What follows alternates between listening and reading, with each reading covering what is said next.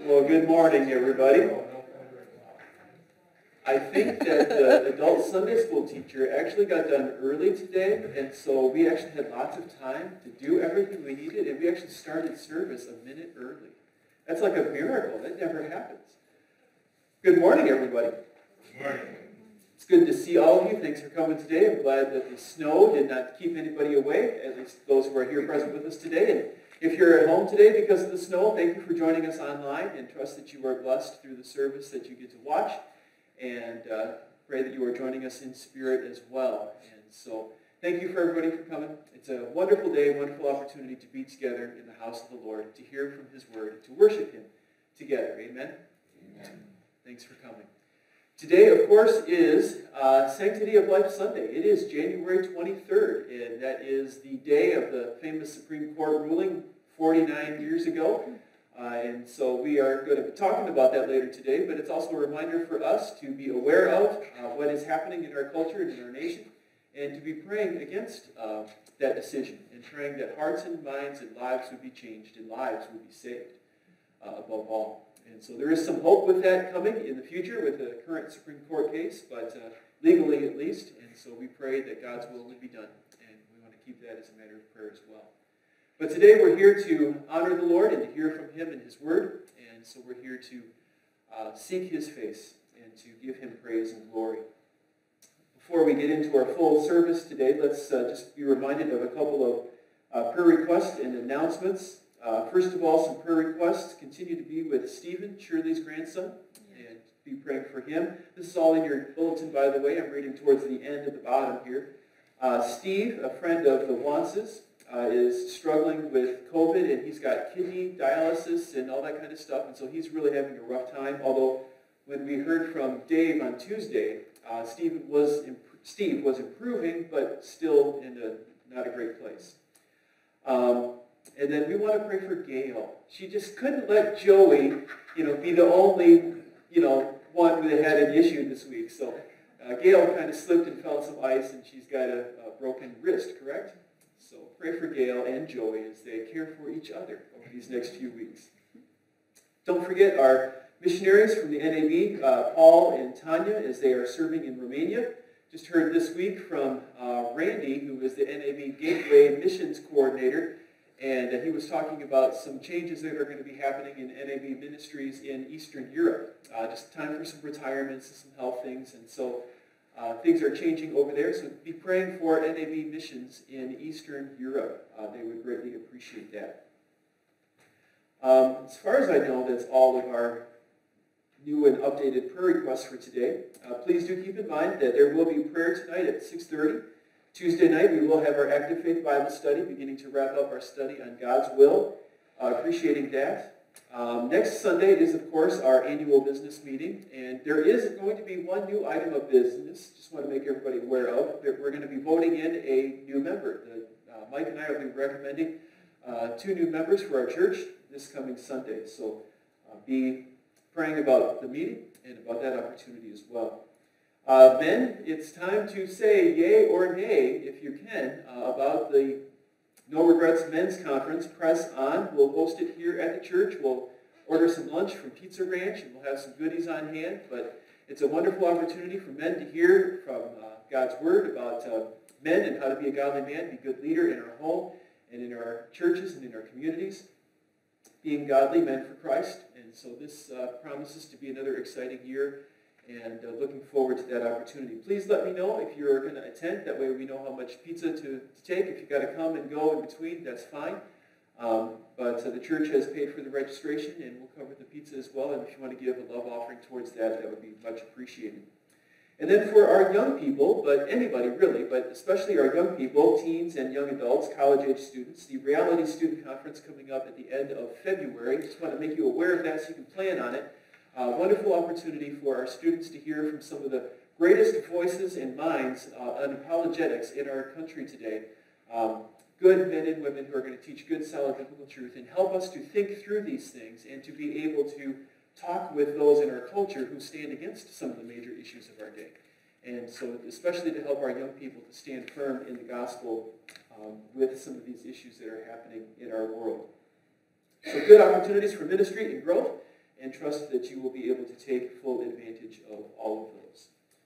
If I haven't forgotten anything this morning, we will continue on with our service today. Shirley? My sister Moselle. Oh yes, please pray for Over. Shirley's sister Moselle and COVID. She was quite sick for a while and possibly left unattended and did not receive the help that she needed right away. So she's in the hospital now getting care. So pray that that care would be what she needs to get her back home very soon. Thank you. Forgive me for that. At this time, let's go into a time of prayer. Father, we thank you for bringing us together once again this morning. We thank you for the opportunity to share this service and this message through the internet to those who are interested in wanting to join us online. We pray that you would be with each one of them, that they would feel a connection to you and to our gathering here today, that they would be able to hear and worship at home and hear your word and be edified by that today. We do pray, Father, that you would be with each one of us. We thank you for your continued blessings, for your provision and for your protection. Thank you especially for a warm building to meet in and an opportunity to meet freely and to share God's truth so that people can know you and walk in your ways. We pray that you would help us to not just communicate that truth here each Sunday, but every day throughout our weeks as we interact with people that you bring across our path. We thank you, Father, once again for your grace, for your mercy, for your compassion, for giving us your Son that we might have forgiveness of sins and eternal life. We thank you for calling us to faith in him and trust that you will continue to lead us to live lives that would give you honor and glory. Father, this morning we do pray for Mosella and pray that you would heal her and strengthen her. We pray for Gail and Joey and that you would heal their shoulder and wrist and their injuries. We pray for those who are not able to be with us for other health reasons, and we pray that you would just strengthen them and encourage their hearts and minds. We do pray, Father, this morning for Paul and Tanya and those serving in the NAB and other missionaries as well, sharing the gospel through Eastern Europe, and we pray that you would bless them, provide for their needs, and we pray that they would see much fruit from their ministry and their labors.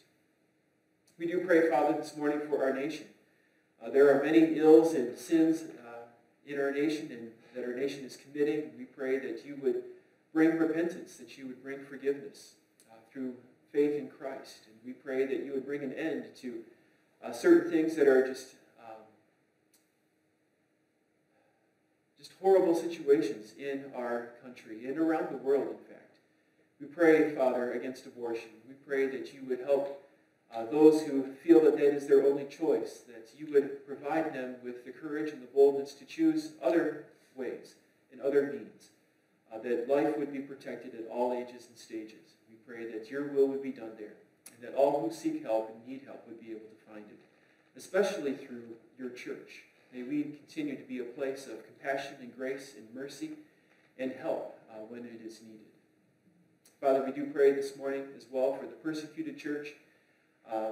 Recently, Father, a new report was given out that Afghanistan is now the one place in the world where Christians are most persecuted. And we pray that you would protect them there, that you would bless them, that you would help them to continue to minister and serve one another and to share the gospel despite the dangers that they face. We pray that they would be encouraged by their faith in Christ, that you would bring your word to them, that you would bring encouragement, and that you would bring peace through their ministry and through the gospel to that troubled nation. We pray, Father, as well, these same things for the persecuted church scattered around the world. We pray that churches within our community, here at North Freedom and in Reedsburg, Rock Springs, and Baraboo, that we would stand firm upon your word, sharing the gospel, despite the pressures that are happening even in our own land and in our own communities. Above all, Father, we pray that you would help each one of us to give you honor and glory and praise. Pray that you would work in us and through us today.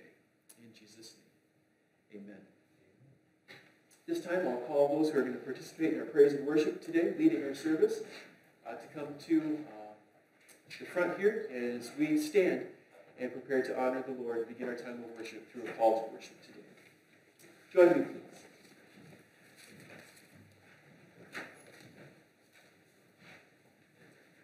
Let us recite together Psalm 89, verses 1 and 2. I will sing of the Lord's great love forever. With my mouth I will make your faithfulness known through all generations.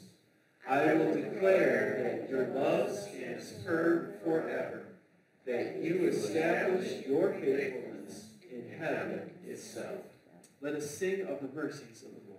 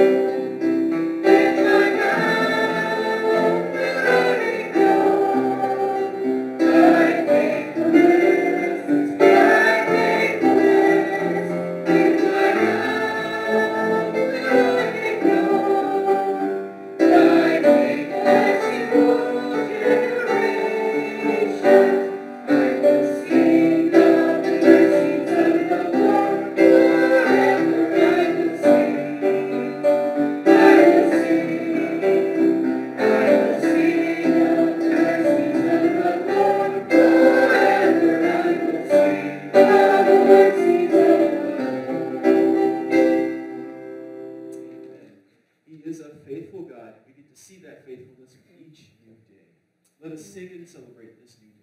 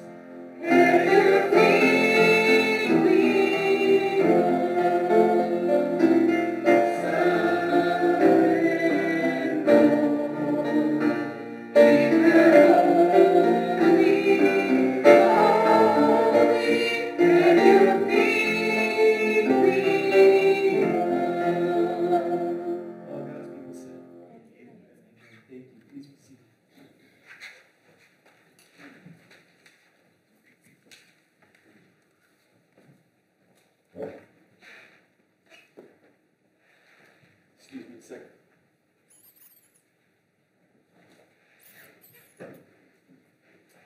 Thank you to those leading our praise team this morning. Appreciate that. Appreciate your time and effort to prepare and lead us in praise and worship. At this time, let's take our Bibles and turn to John chapter 9 for our gospel reading today. John chapter 9, verses 13 through 34.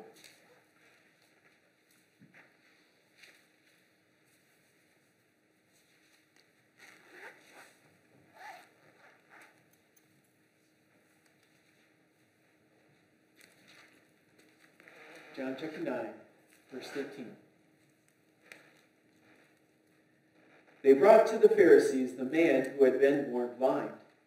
Now the day on which Jesus had made the mud and opened the man's eyes was a Sabbath. Therefore the Pharisees also asked him how he had received his sight. He put mud on my eyes, the man replied, and I washed, and now I see. Some of the Pharisees said, "This man is not from God, for he does not keep the Sabbath." But others asked, "How can a sinner do such miraculous signs?" so they were divided. Finally, they turned again to the blind man. "What have you to say about him? It was your eyes he opened." The man replied, "He is a prophet." The Jews still did not believe that he had been blind and had received his sight, until they sent for the man's parents. "Is this your son?" they asked. "Is this the one you say was born blind? How is it that now he can see?" "We know he is our son," the parents answered, "and we know he was born blind. But how he can see now, or who opened his eyes, we don't know. Ask him. He is of age. He will speak for himself." His parents said this because they were afraid of the Jews. For already the Jews had decided that anyone who acknowledged that Jesus was the Christ would be put out of the synagogue. That was why his parents said, "He is of age. Ask him." A second time they summoned the man who had been blind. "Give glory to God," they said. "We know this man is a sinner." He replied, "Whether he is a sinner or not, I don't know. One thing I do know, I was blind, but now I see." Then they asked him, "What did he do to you? How did he open your eyes?" He answered, "I have told you already, and you did not listen. Why do you want to hear it again? Do you want to become his disciples too?" Then they hurled insults at him and said, "You are this fellow's disciple? We are disciples of Moses. We know that God spoke to Moses, but as for this fellow, we don't even know where he comes from." The man answered, "Now that is remarkable. You don't know where he comes from, yet he opened my eyes. We know that God does not listen to sinners. He listens to the godly man who does his will. Nobody has ever heard of opening the eyes of a man born blind. If this man were not from God, he could do nothing." To this they replied, "You were steeped in sin at birth. How dare you lecture us?" And they threw him out. We just heard a message on this a couple weeks ago, so I'm not going to dwell on these verses too often, but the reaction of those who do not believe, insults and anger and throwing people out because God has done something glorious and they do not understand it. They did not want to believe that Jesus is the Son of God, the Christ, the one who would come and bring healing and bring forgiveness of sins through the cross. This is the Jesus that loves us and came to earth to die for us.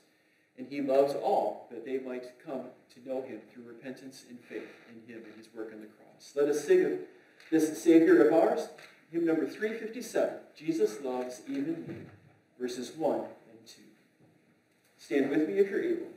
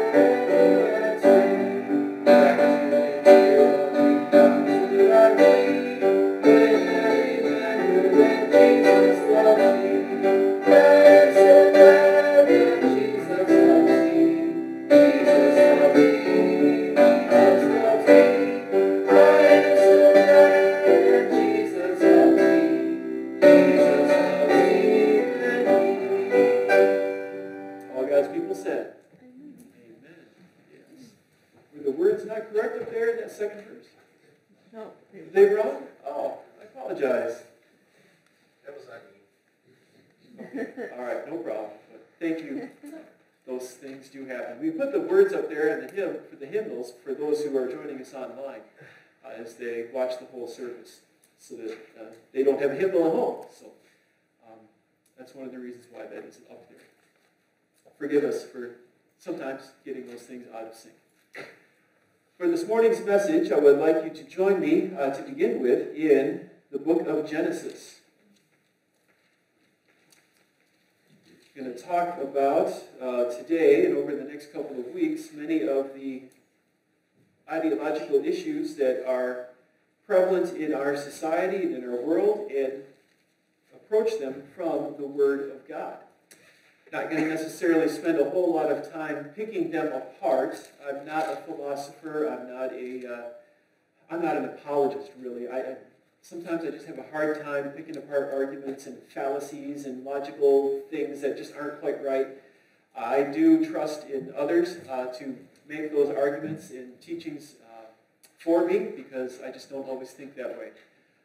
So I apologize if you're thinking that we're going to get a lot of good apologetic stuff, but I'm going to do what I've been called to do, which is to present the truth from God's Word. Not that apologists don't do that, but I'm just going to go to chapter and verse and say, this is what God's Word says, and this is how we are to live it out.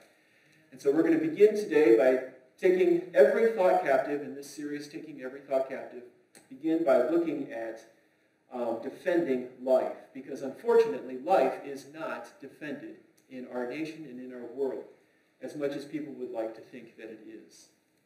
So I'm going to begin with a word of prayer, begging the Lord to guide and direct my words today, because if there's one message you don't want to misspeak, it's this one. So let's go to the Lord in prayer and ask Him to guide us today. Heavenly Father, we thank you for your word. We thank you for the opportunity to get into it and to study it and to proclaim it and to live it according to the power of your Spirit. I thank you for this opportunity to share this message today. I pray that you would speak through me, help me to speak slowly and calmly with intent of your heart, what you have communicated to us in your word, that we might know you, that we might know who we are, and how we are to live before you. Father, I do pray today for those who have been affected by this topic in whatever way, shape, or form. I pray that you would bring your grace and your mercy upon them, that they might walk in your truth and in your forgiveness and in your blessing, knowing that you are a God of grace and compassion and love. And I pray that as I share these principles, that I would emphasize your grace and your truth today in a manner that brings you honor and glory and helps all of us to walk according to your ways. I pray this in Jesus' name. Amen. Defending life. 49 years ago today, pro-abortion ideology became mainstream in American politics and culture. And I'm not going to go into all the details about that, because I believe most of us are aware of those details. But this ideology, this viewpoint, this worldview, this way of behaving and thinking is born of a secular, non-religious worldview. It does not truly value all human life, even though it claims to, but believes that unborn human beings can be terminated in the womb or upon birth if the mother chooses to do so.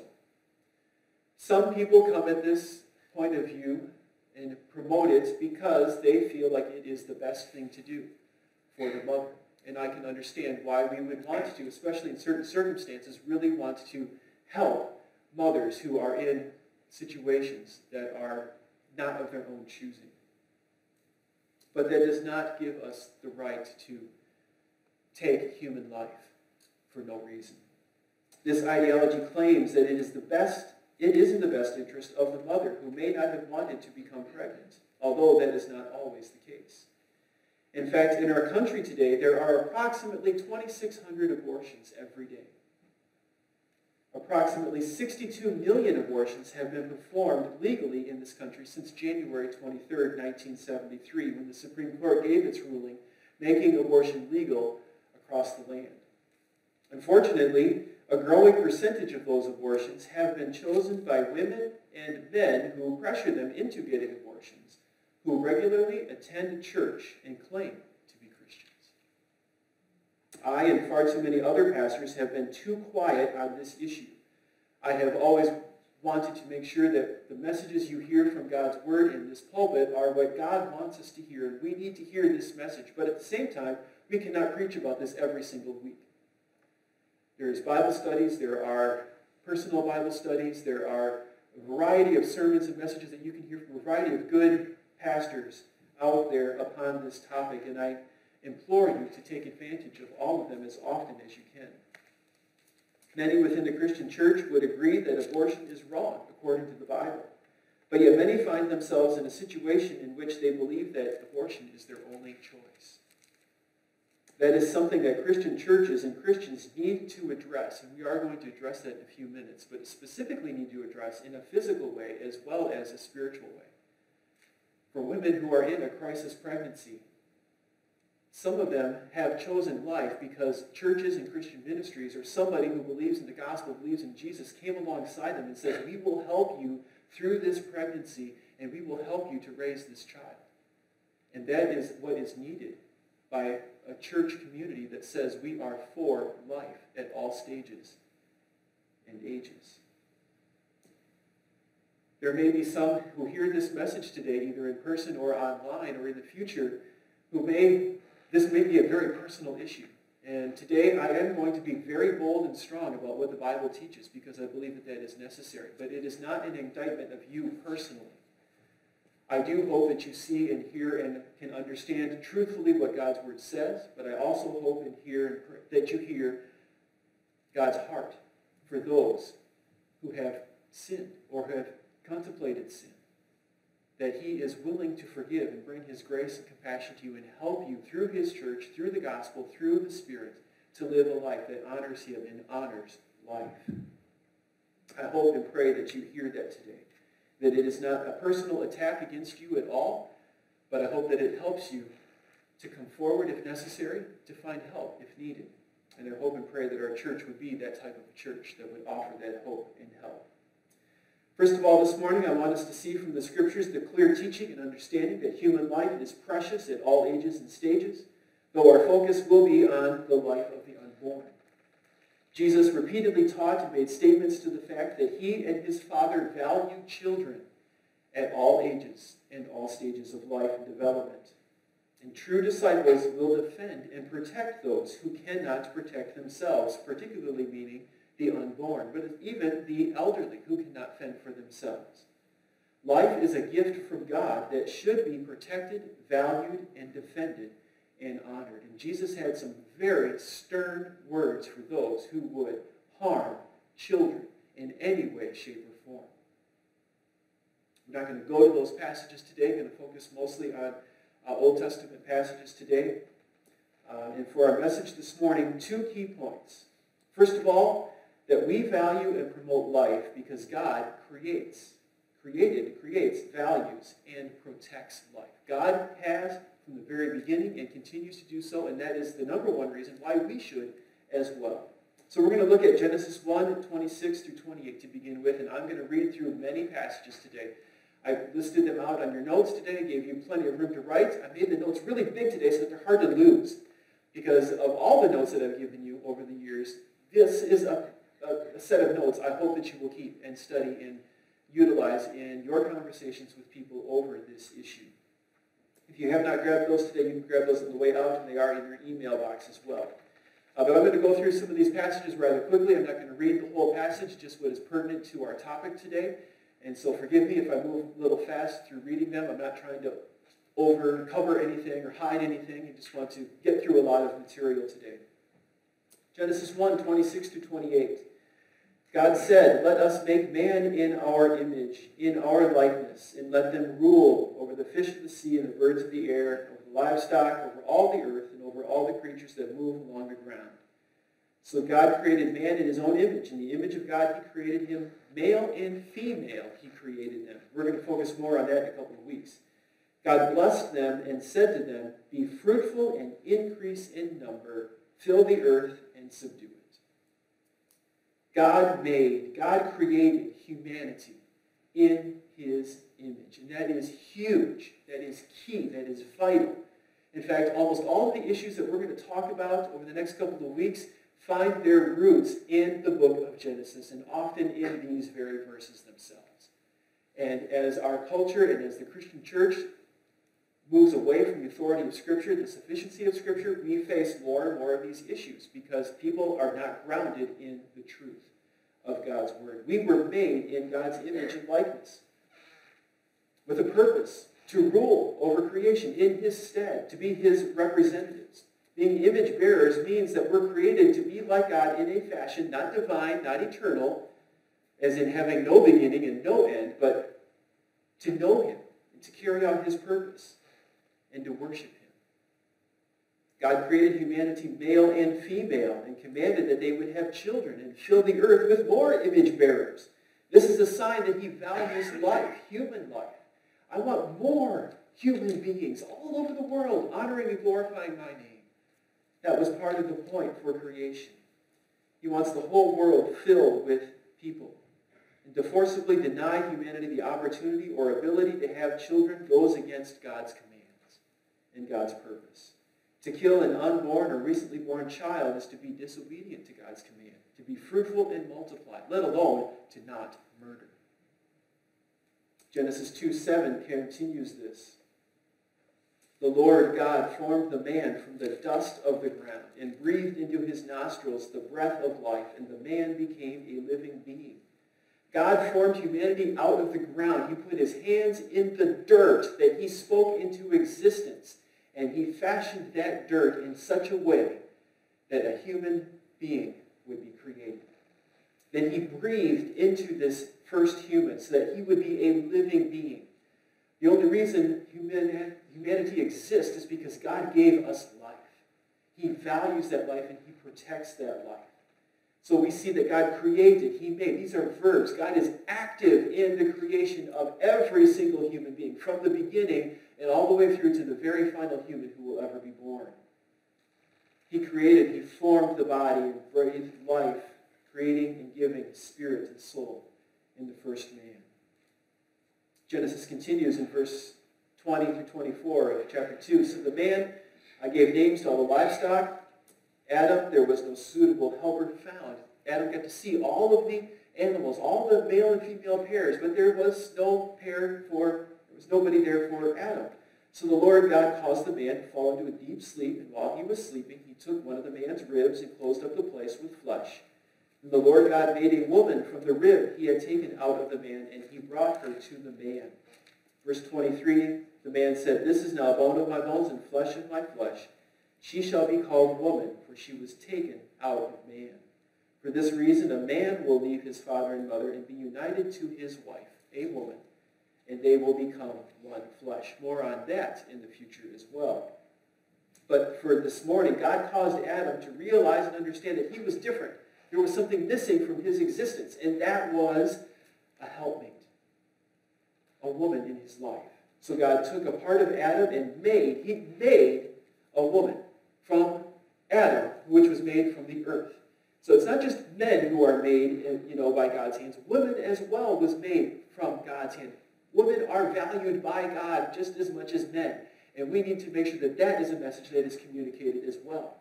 God values all life, male and female. Not one is greater than the other. He created the woman to be with him, to help him and support him. Women, you are valuable to us. And men, you better make sure that they understand that. Your daughters, your granddaughters, nieces, we need to make sure that we uphold God's word and help everybody to understand that they are all valuable in God's eyes. Humanity was complete, and more image bearers could be created because Adam and Eve were now a couple, married together, united into one flesh and one spirit. God creates the most basic and most important building block of any society, the family, with a husband and a wife, father and a mother, one man, one woman in the bonds of marriage. And if that is ever broken, society will fall apart. History has proven that, and it is proving it even now. The family unit, the most basic building block of a society, should be protected and honored and lifted up.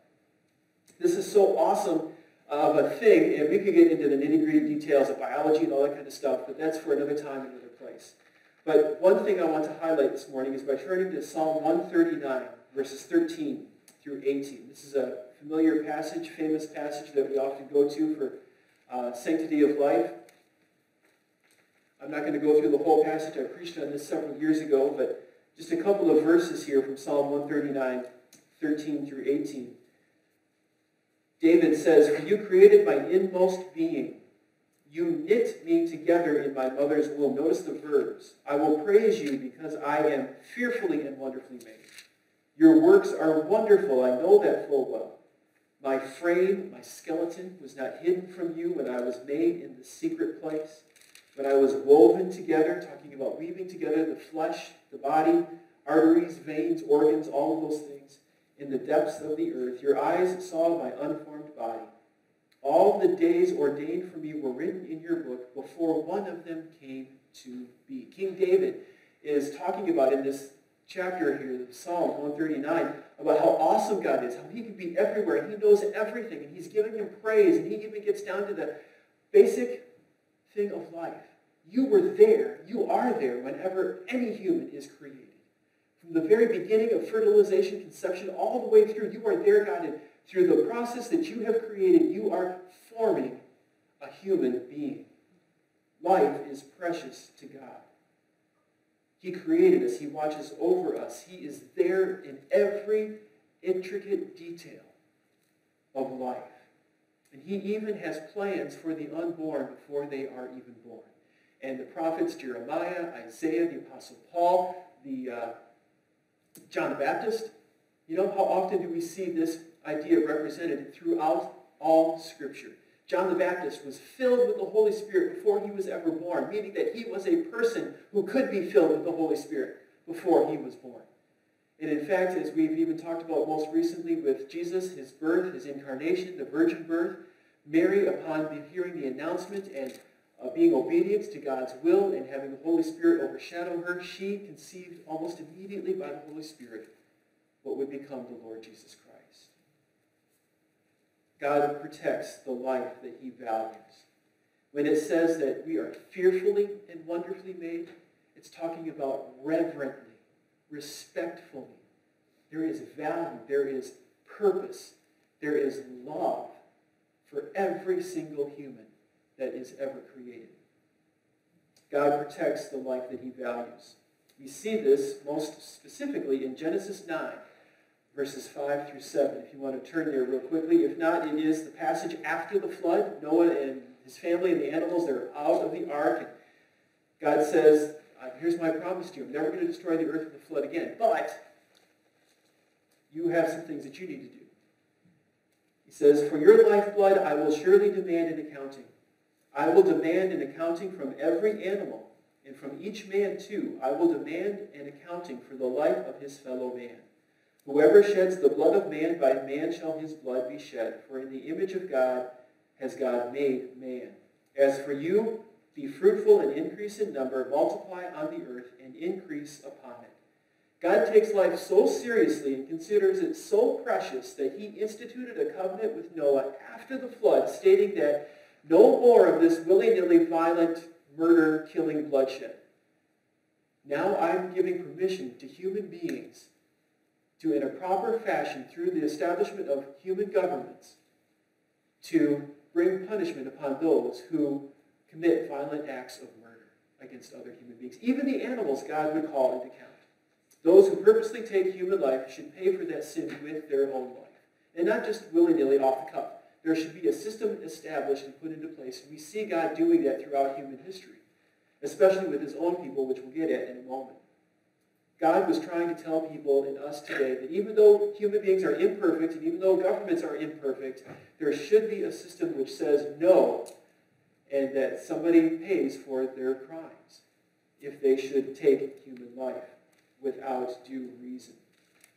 This was meant by God to show that he values all life, and that there will be just consequences for taking any human life without the proper process of a law system. Now, sometimes the law gets it wrong. Sometimes murderers do go free. Sometimes other violent criminals go free. But there will be a day of judgment for all. There's two types of judgment against sin: upon the cross and the great white throne judgment at the end of all things.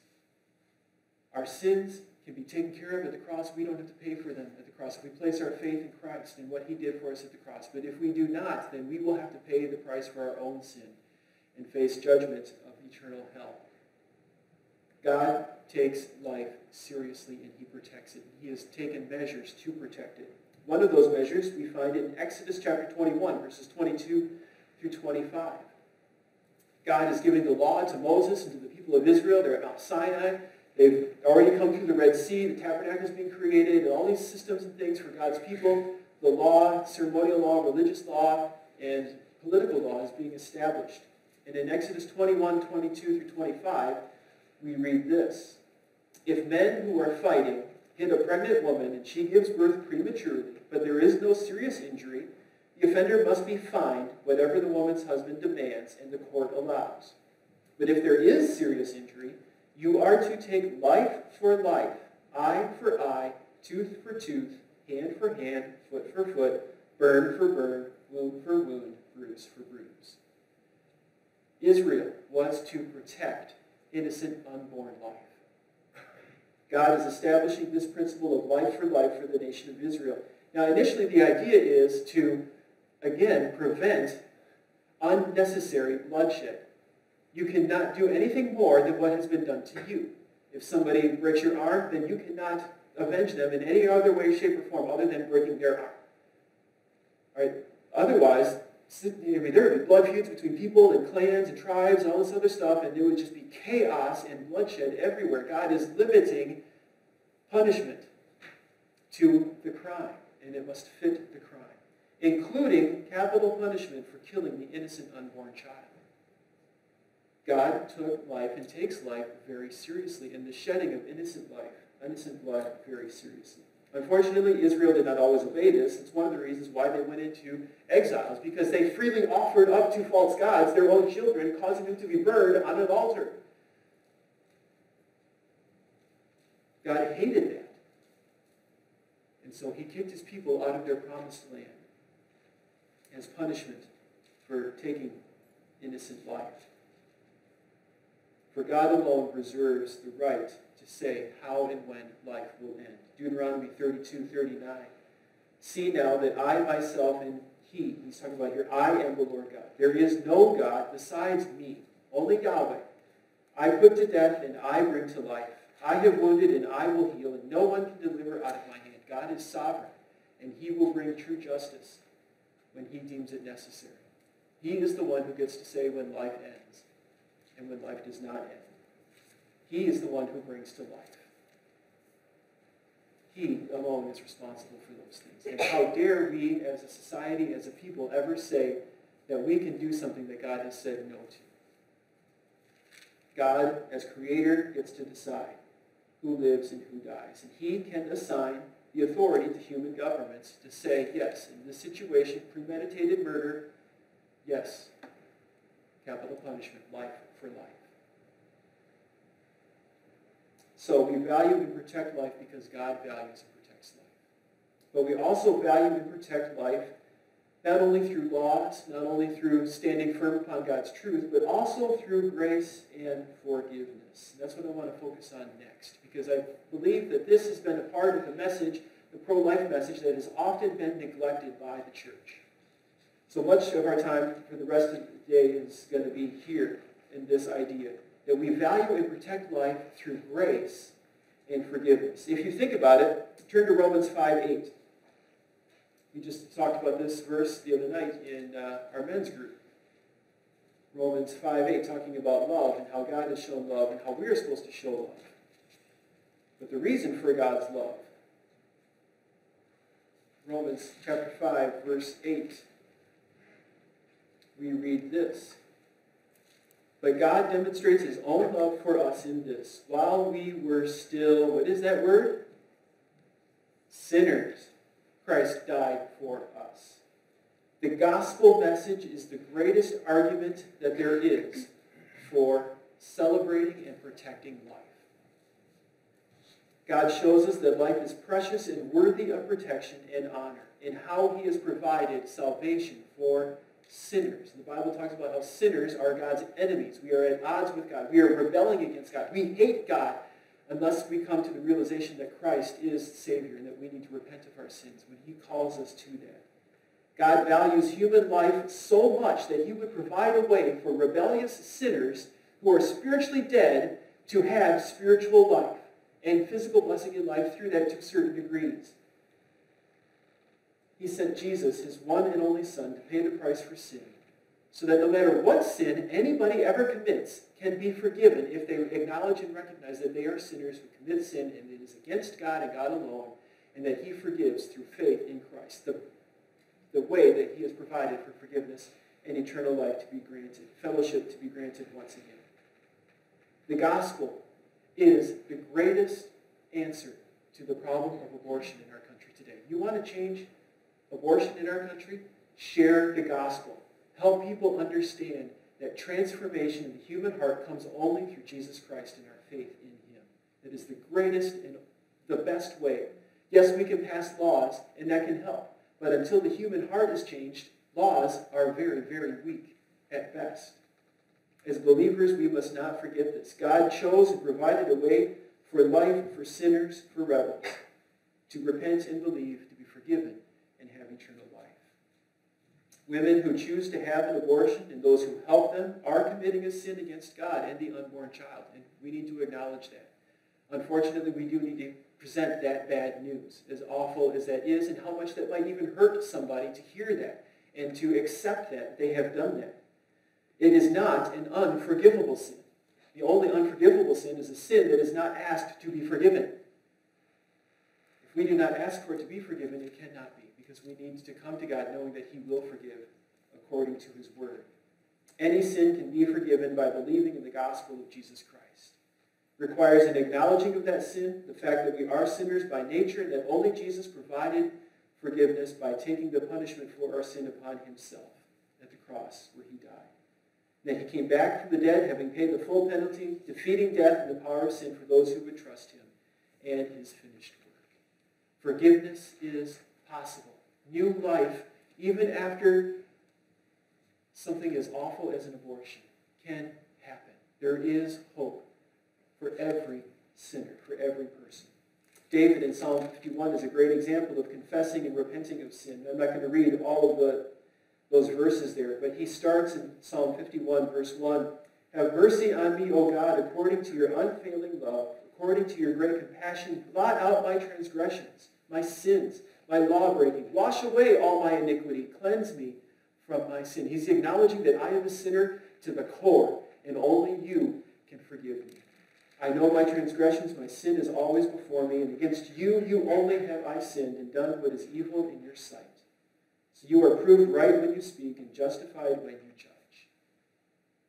He goes on to talk about being sinful at birth and even being conceived in sin because they're sinners. Surely you desire truth. Cleanse me with hyssop and I will be clean. Wash me and I will be whiter than snow. Only God can wash us clean. Only he can provide something new in our hearts. A pure heart that renews a steadfast spirit to obey the Lord. The sacrifices of God is a broken spirit, a broken and contrite heart, a heart that says, I am a sinner and I need forgiveness. Lord, forgive me. I believe in Christ and what he has done at the cross. I believe he is your son, and through my faith in him, I can be forgiven and have eternal life. That is the message that we need to proclaim. That is the number one argument for ending abortion.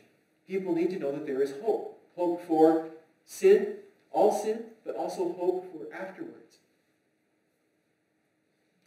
There may be consequences for our sinful actions, but that is not the same as punishment for our sins.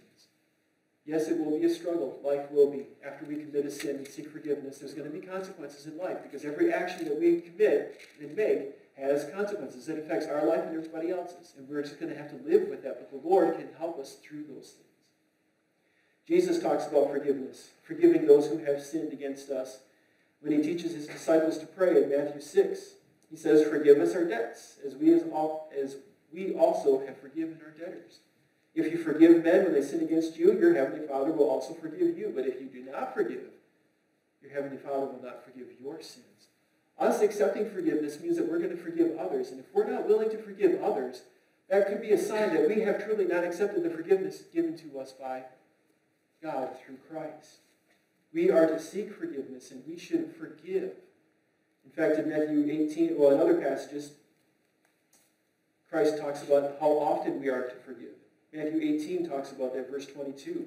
Not 7 times, but 77 times, meaning every single time somebody asks for forgiveness, we are to forgive. Forgiveness is to be given by the church. Unfortunately, those who commit some of the most grievous sins in our culture, in our society, find themselves to be the ones who cannot be forgiven, because the church does not even allow them to come into the doors to find the true source of forgiveness. for far too long. There has been shame against those who have committed sexual immorality, abortion, homosexuality. That has got to change. Yes, we stand against sin and we say sin is wrong, but we also say there is forgiveness. There's a way out of sin and a way to have sins paid for by Christ and not ourselves. We need to offer forgiveness. But in the church, there are times when even believers fall into sin. And Christ has provided an opportunity for that to be dealt with. And he talks about that in Matthew 18, 15 through 22. We are to work with people who sin. And if that doesn't work right away, then we bring it to the church leadership and then to the church in the hopes of restoring and bringing people to repentance. Not to beat them up with truth, but to bring them to repentance. There should be much grace and forgiveness and compassion in that process that we call church discipline, bringing people back into line with God's way of life. Even the Apostle Paul talks about that in 1 Corinthians chapter 5, verses 5 through 11. There was a man who committed a grievous sin. He was involved in a sexual relationship with his father's wife.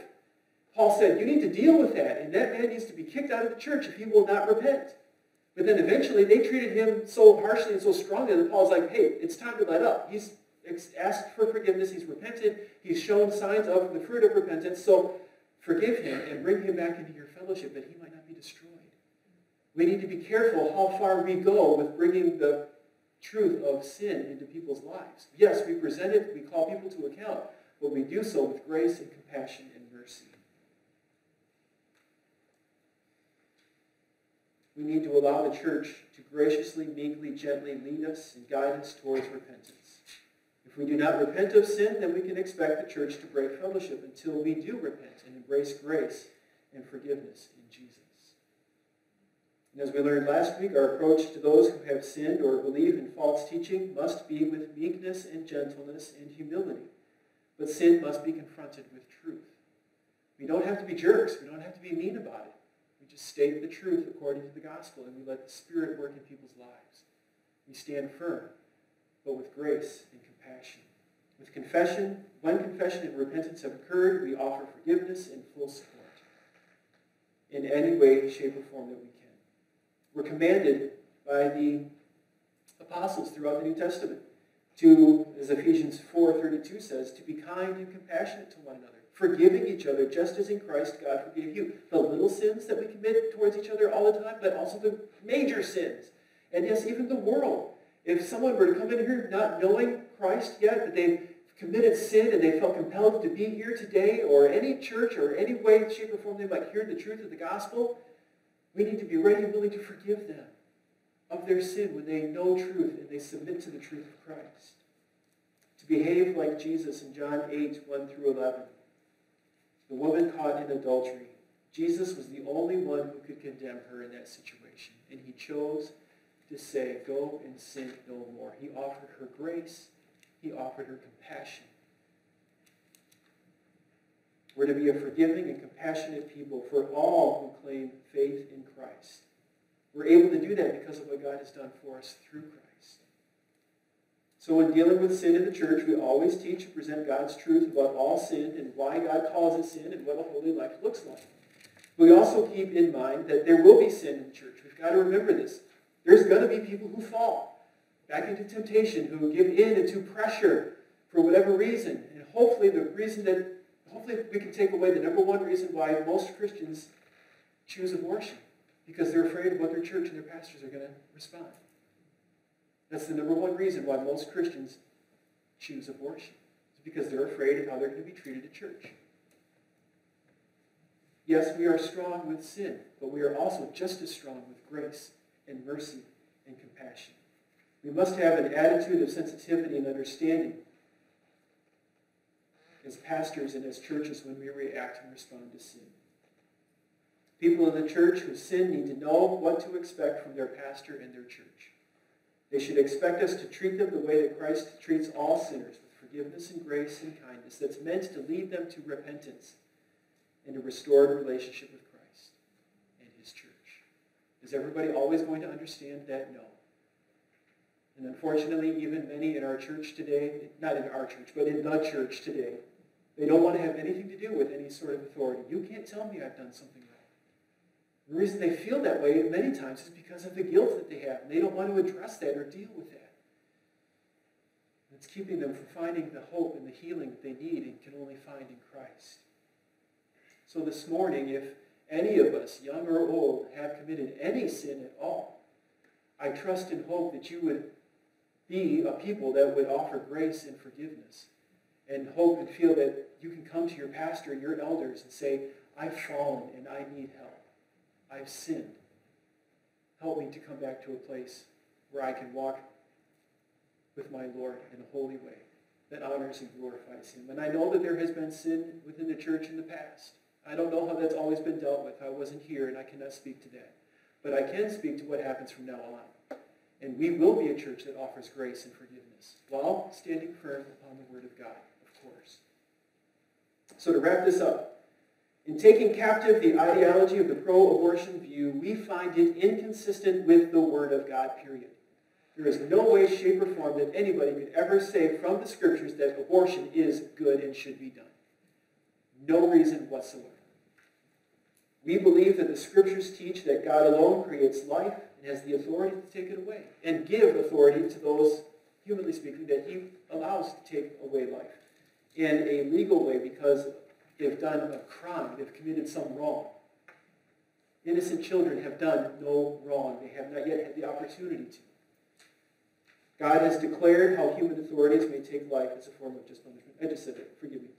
We believe that God is also a God of forgiveness, grace, and compassion towards sinners. That all sin, including that of abortion, is forgivable if confessed and repented of by faith in Jesus' sacrifice on behalf of sinners.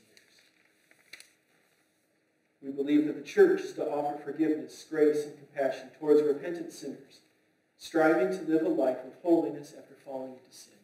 Somebody comes to us and says, hey, I've fallen in this way, and now I'm pregnant, and I know that there's all these options out there, but I don't want to go that way. I don't want to add another sin upon the sin I've already committed. Forgive me. Help me to move forward. I want to live a life that honors Christ. And we will help that individual, that woman, to do so. We believe that the church should strive to support women who choose life, along with those who are striving to honor the Lord. And by this I mean, whether they are a believer or not, if they choose life to not have an abortion, even if they're not a Christian, we should support them in that fact, that they have chosen life in any way, shape, or form we can. I'm not saying that we've got to empty out our piggy banks and we've got to empty out our bank account in the church, but if necessary, yes, but it shouldn't come to that. But we should be able to somehow aid and support anyone who chooses life at all ages and all stages. We will love all women who become pregnant, believer or unbeliever. We will not shame, tease, or kick out any repentant sinner. Now somebody is like, forget that, man. I don't care about what God's word says. And he said, okay, when you do care, you can feel free to come back. But until then, you're not going to mock God's word and God's truth and God's people by your flagrant disrespect for truth and the opportunity to find forgiveness and grace and hope that he has offered to you. There may be a time we need to say that. But if someone is repentant and willing, seeking help, we offer that help immediately. We will celebrate life, provide needed resources, and care for the new mother and baby as we are able. Whether they're a member, whether they're an attender, whether they're an unbeliever or not, if they need help, we will provide that help. As pastor, I'm asking our church leadership to determine the best way for us as a church to at least financially support, if not serve, at some gospel-based ministry supporting women in crisis pregnancy. As far as I know, the church has not done this on a regular basis. I'm calling the church to do this on a regular basis. We need to put our money and our walk where our talk is. I would like this to be decided upon by our first quarterly business meeting in April. However way this needs to be done, through missions, through elders, through church vote, I don't care where the money comes from, but we will find, and I can help us find, I've got a couple in mind already, gospel-based ministries that help women with crisis pregnancies, leading many of them to faith in Christ and helping them to raise or give up their babies for adoption.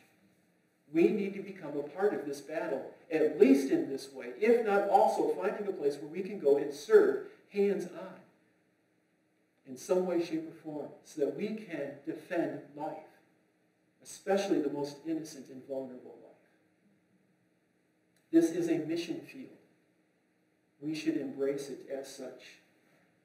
May we be a church that defends life as a corporate body, but also as individuals.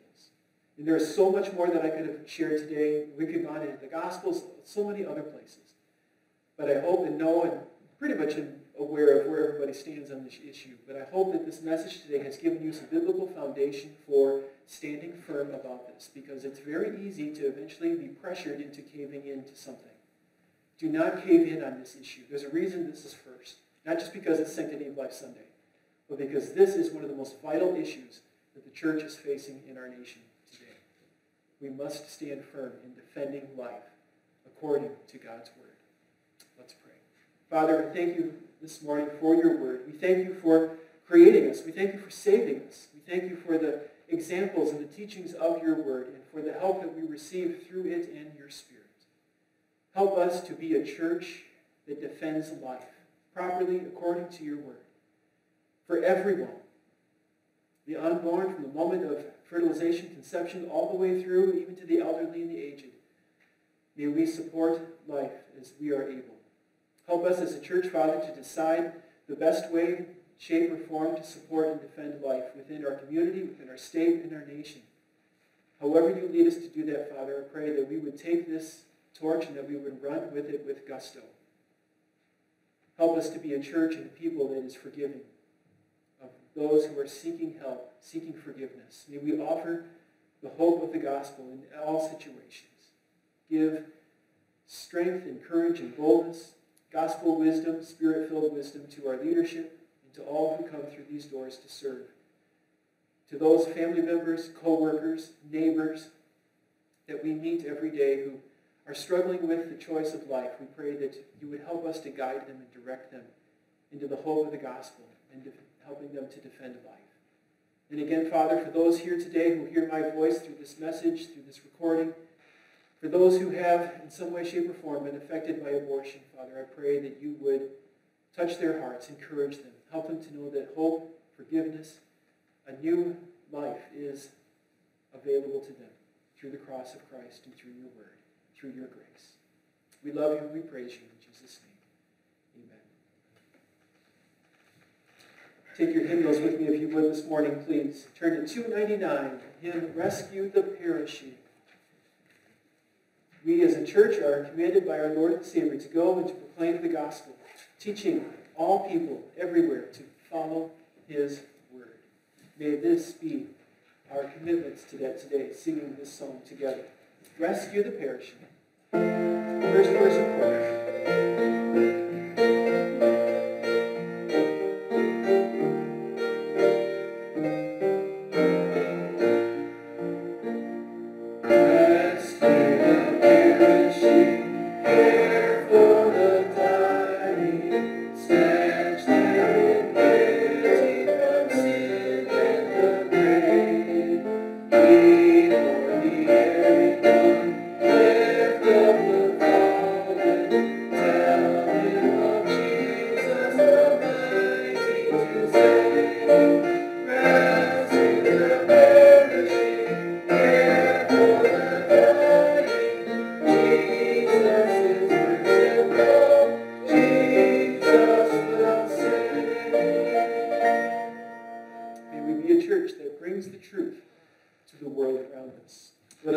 Recite Matthew 28, 19 and 20 as our commitment to obeying God's call.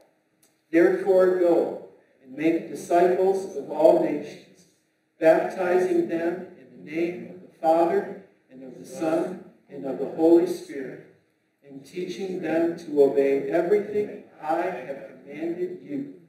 And surely I am with you always to the very end of the age. Father, dismiss us now with boldness, grace and peace to share the gospel and to stand up for those who cannot stand up for themselves. We thank you, Father, for the grace and mercy you have offered us. We pray that we would live in that today and throughout this week. Bring us together soon again, we pray, to worship you. In Jesus' name, amen. Thank you. We're dismissed.